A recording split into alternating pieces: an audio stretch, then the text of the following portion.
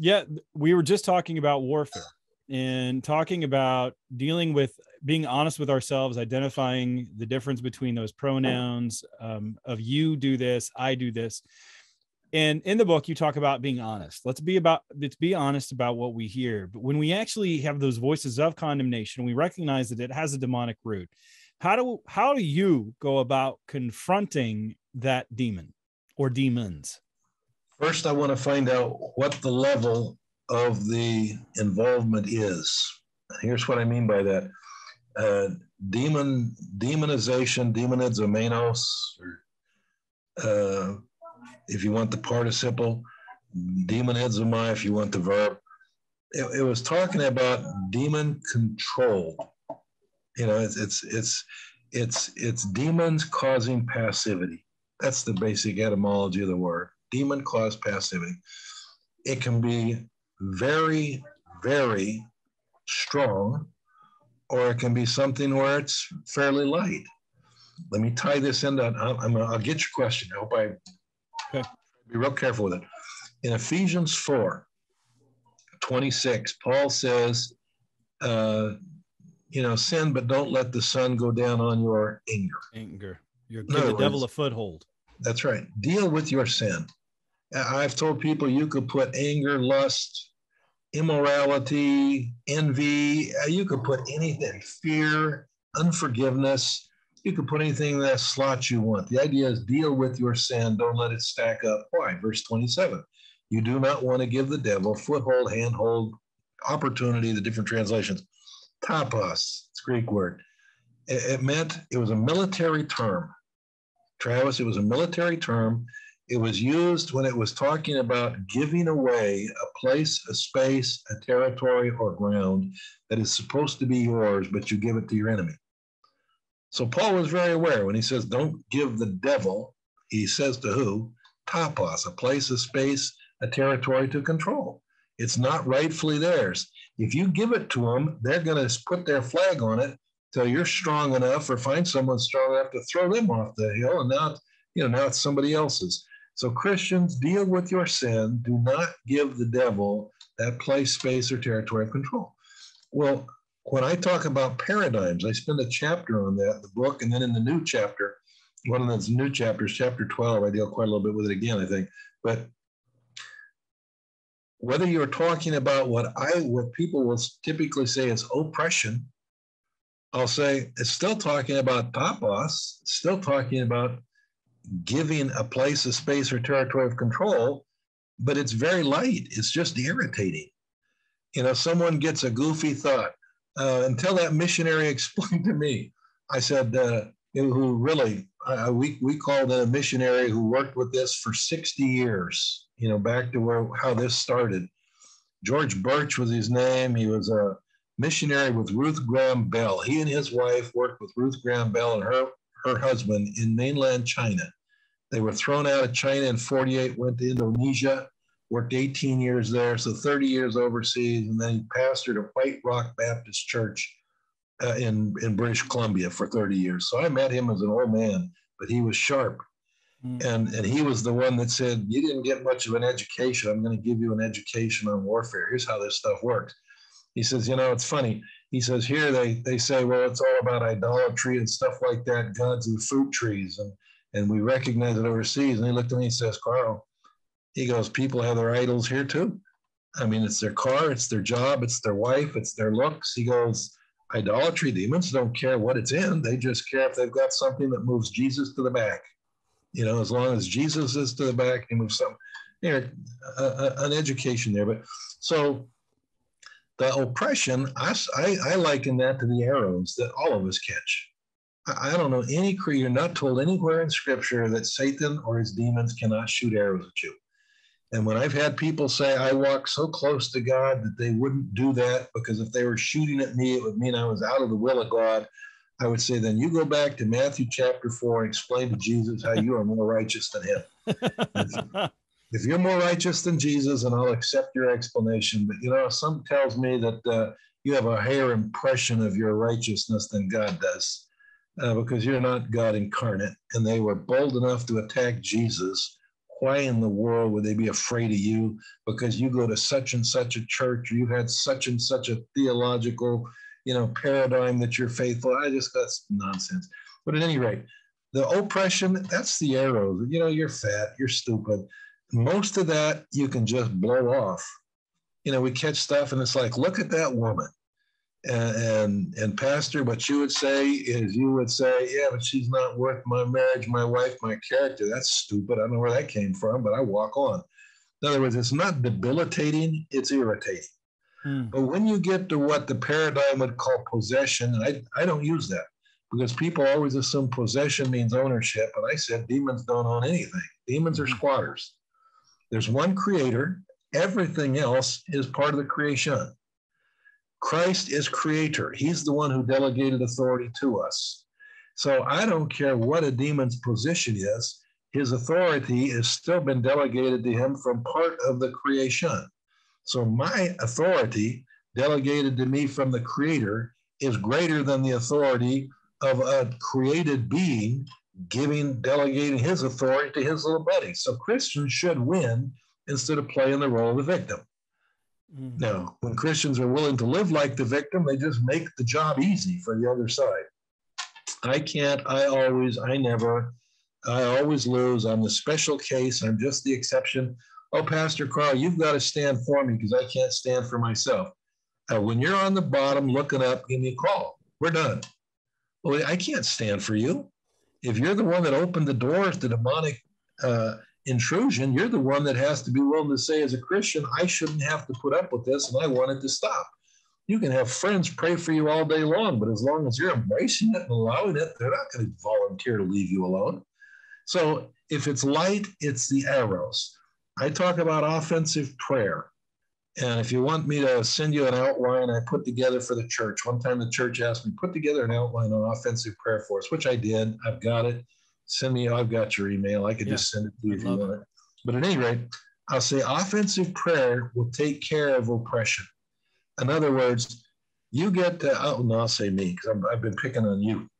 I'll say, I get the thought of you're a horrible pastor. You've got nothing worthwhile to share, and you're just going to be a disappointment to the congregation. So why do you want to preach? That thought would have had me either thinking, I better get to bed. Man, I must be tired. Really, God, are you saying that I'm not preparing the right scriptures? Maybe I need to go back over and trash the notes and start again. Or, Spirit of God, if that's what you're telling me. But see, I would catch that kind of thing. And my missionary friend said, you don't understand what that is, do you? And I said, no, I don't. And he said, you've never been talked to about demonic accusation. I said, never. We just made fun of demonic stuff or ignored it. I want you to pray like this, Karl. It's offensive prayer. The next time you hear you're a horrible pastor, you can't share one single thought that makes any sense to anybody, you're a disappointment, I want you to pray instead of offensively or defensively saying, God, hide me from whatever those arrows are trying to do. I don't want to get hurt by them. Like a Psalm 27 or Psalm 18, God, hide me. You can pray defensively. That's not wrong. But he said, start praying offensively, like Psalm 35. Lord, contend against the ones who are contending against me. 8, when my enemy lays down a net to catch me, catch him in his own net. 58, when my enemy shoots arrows at me, return his arrow and shatter his teeth with his own arrow. Psalm 109, Psalm 83, there's so many. Jeremiah 18 to 23, Nehemiah 4 and 5. Instead of saying, God, I'll see if I can outrun the arrows, I pray, Father in heaven, may not be, maybe I'm just not concentrating. But if that's a demon that's trying to discourage the prep I'm doing for this sermon and telling me I'm an idiot, would you just beat the snot out of that sucker and tell him I'm off limits? And I thank you in Jesus Christ's name. I told that young lady where she would hear she's fat and ugly. I said, you ever catch that one again? Just say, Lord, if that's a demon telling me I'm fat and ugly because they want to draw me back into an eating disorder, would you just beat the tar out of them? Will you just humiliate them? And will you undermine the underminer? I can do that. Yes, you can. If the only thing a person's dealing with is just the light oppression, it'll just stop. I've had persons say to me many times, I started praying offensively and stuff that would have been 2 hours of navel gazing and disappointed myself. It just stops. I say, welcome to warfare. Now, If they work with the offensive prayer and they'll say, Karl, it's like something got kicked off the front porch, but now it's on the back porch, banging on the door, saying, hey, I'm not going anywhere. You're not getting rid of me because you invited me here. And I'm not volunteered to go. Pray again. See, it'll say, see, that offensive prayer doesn't work. Well, obviously it worked to kick them off the front porch. But what they're saying is, I'm still on the back porch, so I'm stronger than Jesus. You see, you bet on the wrong one. So, Lord, I ask in the name of the Lord Jesus, if that's a demon just went to the back door and he's trying to tell me that he's stronger than you, would you just kick the tar of that sucker and tell him, just shut up and leave me alone? Thank you in Jesus' name, amen. Karl, it stopped again. Welcome to warfare. If they have a right to be there, if that topos opened up places, spaces, or territories, so they have a right to be involved with you. It isn't just the external arrow that you catch occasionally. This is something where that door was open wide enough that that demon says, you have given us a place, a space, or a territory to control. To think that they're not going to use whatever that was to try and keep expanding. In the military, it would be the old beachhead. Then you try and keep, reaching into other areas. So it's like, you gave me your sexuality. I've got the bedroom, but now I want the kitchen. And now I want the pool room. And now I want I want this to stop. Yeah, you can't make this stop. I'm stronger than you. You're a lousy Christian. Oh, well, what if I try and make it stop? Well, then we'll kill your loved ones. Well, if you're a real Christian, you just carry your cross. You're obviously not a real Christian, because a real Christian would never speak evilly towards a demon, because you're just supposed to bear your cross and love even your enemies. Are we your enemies? So just don't say anything and live with it. Oh, I guess I'm doing the Christian thing by just living with this, because I wouldn't want to look like I was being offensive to a demon. I'm saying, screw that, Travis. I'm saying, Jesus told him, get lost. I can too. So if a person has said, I've been real consistent with that offensive prayer, and instead of stopping it, it's like I just get antagonized and mocked. Like it just keeps coming back. I'll say, if topos has been given, there's a place or a space, they have a right to that until that's taken back and resurrendered to Christ.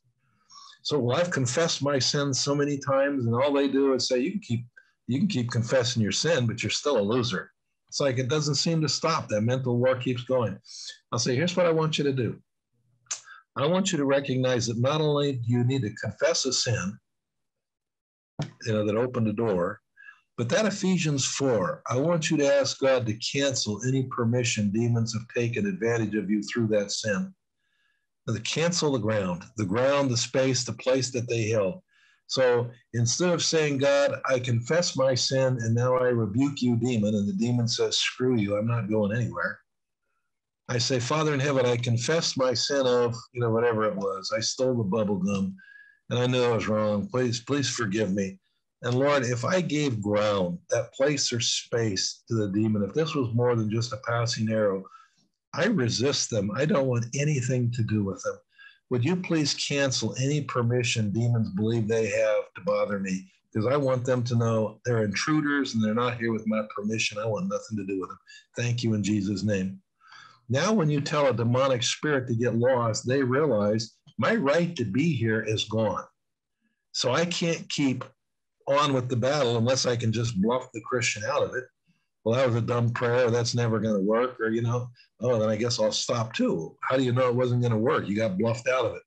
But assuming there was ground that was given, to remove the ground, there needs to be the forgiveness of the sin that opened the door, and then asking God, retake that ground. I surrender that back to you.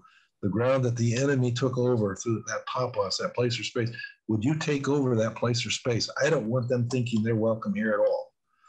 So if I'm having to go directly, because the offensive prayer, it's more than just the oppression, they've actually got a spot, then I need to have a plan B. It's not that it's a better plan, a worse plan. It just depends on how much heat are you taking.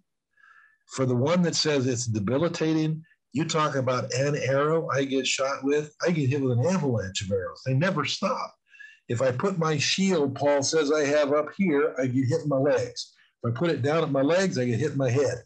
If I put it in front of me, I get hit in my back. If I throw it over my shoulders, I get hit in my chest. It's like, Karl, they never stop. That's typically someone who in their own way is explaining this isn't just a casual thing that happens once in a while as an annoyance. This is something that's got me talking about killing myself and thinking God hates me, and what's the use of trying? So you ask about ground rules. The single most important thing that I believe I do in dealing, and I've had many people that work with this. I've had so many emails and stuff saying, man, I love that ground rule thing, because it turns dealing with demons from a circus where there's yelling and screaming into a conversation just like we're having. I have not had a screaming match with a demon since 1983. Now they just shut up and do what they're told, because I lay those ground rules down. The ground rules are saying, this is how it works. My authority is greater than yours because my boss is greater than yours. And the only thing you're going to do is obey and leave. I'm not putting up with any of your nonsense. This is not going to be a circus. It just ends up scaring the person anyway. And then they just don't want anything to do with any of it, because it looks like the characterizations you get of the exorcist, where the exorcist ends up getting beat up by the demons, kind of like the Acts 19. That's because they didn't know what they were doing and they weren't Christians. But the two most important things, I'll say, one, you learn to stand on your delegated authority. Luke 10, there's several places. I already mentioned the 2 Corinthians 10 about our battle, our warfare, the Ephesians 6, the armor. But I like the Luke 10. I have given you the authority. This is Jesus to the 70. I have given you the authority to tread upon the serpents, scorpions, and over all the power of the enemy. They shall not harm you. Do not rejoice, however, because spirits are subject to you. Rejoice because your name is recorded in heaven. I have suggested that anybody whose name is recorded in heaven has been told that they have been delegated authority. That's what the verse says. That's why the disciples had no fear. That's why the 70 weren't afraid.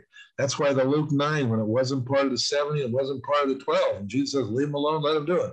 They had understood, probably from Jesus' teaching somewhere, you're on the side that wins, demons are on the side that loses. You don't have to put up with it. Now, if you choose to put up with it, like you go back to athletics, you can have a bad team beat a good team if the good team's convinced that they can't, they're not going to win. You let bad teams into a game when you start letting you play around with them for a while, and that just emboldens them. They start thinking, maybe I can win this game. Playing with demons doesn't work. They need a right hook to the head that just puts them down, saying, we're done with this. So what I've said is, when you understand your delegated authority, so it's not me, it's not my gifting, it's not my personality, it's delegated authority that was given to everyone whose name was written in heaven. That's what the text says. So why should I be afraid when I'm on the side that won? Then secondly, I lay down these ground rules. And the ground rules, Travis, are just a way of, I worked with a pastor earlier this week. Pastor that had been, long story, he is free. He just said, I read your book. I knew this was real. I knew I've been in the middle of it. I've had stuff I've never shared with anybody. I want to deal with it because I want ministry to be a joy again. And so I just feel so bound up in my head sometimes. And he looks at me like, are you going to believe that? I said, you don't know how many pastors and missionaries I've worked with. You know what I said to him, Travis? I said, who would you shoot your good ammo at? Someone that can't hurt you, or someone you recognize as an enemy? Yeah, but why me? I'm a pastor. I want to be serious. It's always a fight. I go, maybe because they realize you won't roll over. I would save my best ammo for someone that really wants to fight. Someone that's willing to roll over, they're already doing what I want. So I say, he says it's a compliment. Oh, you don't have to invite it. But yeah, the fact that they take you serious enough that they're saying, we got to shut you down and shut you up because you're not going to shut up. I find that far more consistent with people that are deeply committed to Christ than ones that could care less. Why bother them? Why wake them up? Mm-hmm. So at any rate, what ground rules do is I told them, I said, Pastor, they just shove the walls in like this. So the only thing that's left is like, I don't know if I can do it with my hands here or not, but it's just like this little box. Yeah. Here's how you're going to operate. Here's what you can do. Here's what you can't do. And you're going to be leaving upon command. And Travis, I've had demons say to me, get it over with.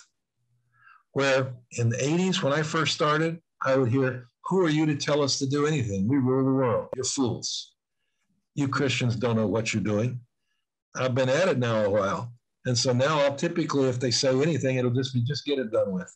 Just get it over. In other words, we know you're on the side that wins. You know we're not going to convince you that you don't have the authority to make us go. So just get it done with.